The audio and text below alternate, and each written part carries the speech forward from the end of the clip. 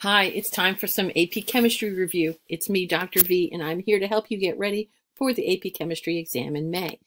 Today, we're going through free response question number 4 from the 2019 exam. This was a short free response question, and it was scored out of 4 points. What I want you to do before you listen to my webcast is to try to work through the entire problem on your own, either all 4 parts or each part individually, and then listen to my solution. That's really what's going to help you the most.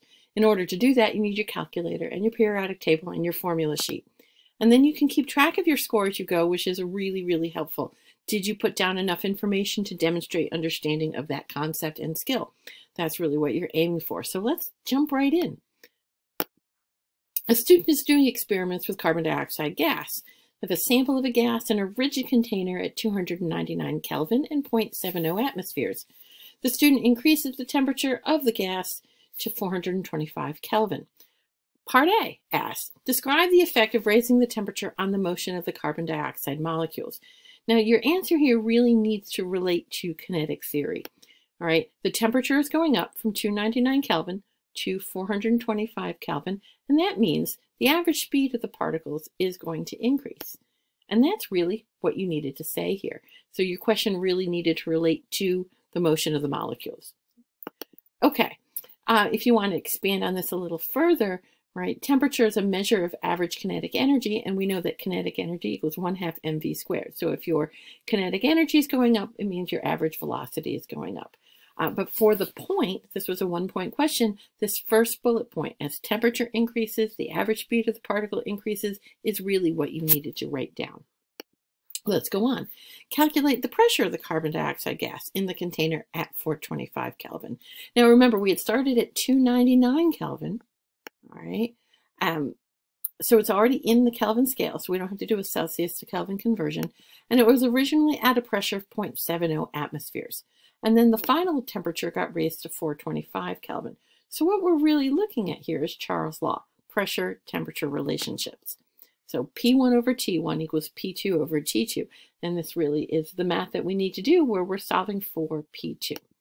All right, the volume is constant. We're told it's a rigid container, so we can assume that the volume will not be changing as we go. All right, and so what we're expecting to see that as the temperature increases, the pressure should also increase. All right, and so we can substitute and evaluate. I always like to rearrange my equation first to solve for that, okay, to solve for P2, and I can substitute in P1 and T1 and T2, all right, and when we go through this, what we see is the final pressure is 0.99 atmospheres, which makes sense. We were expecting the pressure to increase with the increase in temperature, and we're reporting our answer with 2 sig figs. This question was worth 1 point. You needed to show enough work and get a correct answer to earn the point.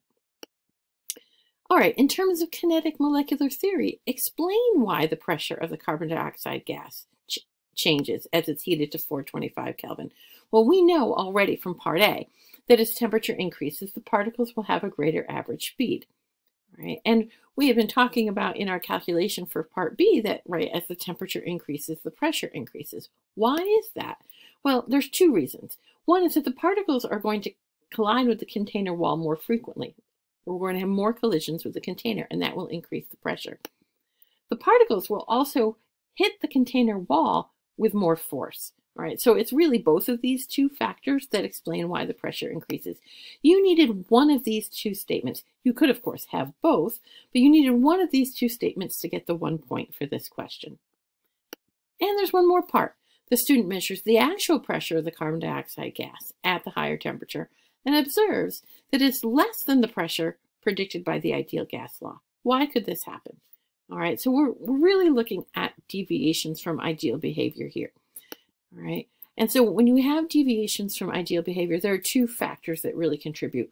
One is that the particles themselves take up volume and occupy some of the volume of the container, and also that there are actually attractions between the molecules.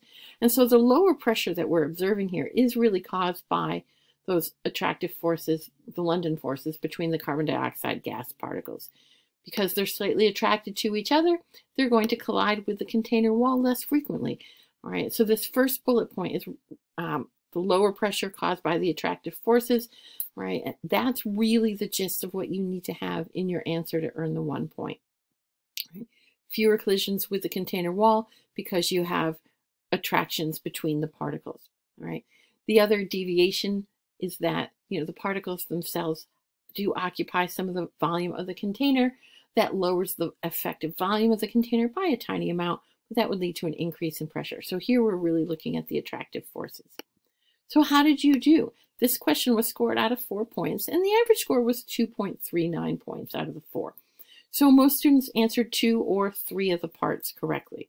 All right. So if you earned 2 points out of the 4, you're doing fine. If you got 3 points, you're doing quite well. All 4 points were really very manageable. So make sure you think about what you need to add to your answers to earn the point. Make sure your answer is clear and coherent and gets to the gist of what the question is asking about. If you haven't already done so, make sure you subscribe to my channel. We'll do more AP Chemistry another day.